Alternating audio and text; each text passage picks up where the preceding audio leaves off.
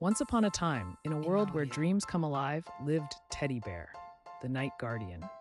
Every night, after his best friend, a little boy named Timmy, drifted to sleep, Teddy Bear would come alive.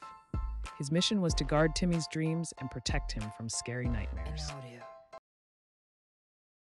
One night, a scary monster crept into Timmy's dream.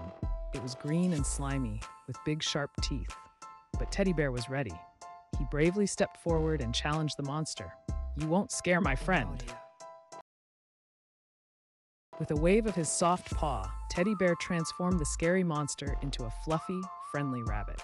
The monster was no longer scary, but cuddly and kind, and it hopped away, leaving Timmy's dream peaceful once more.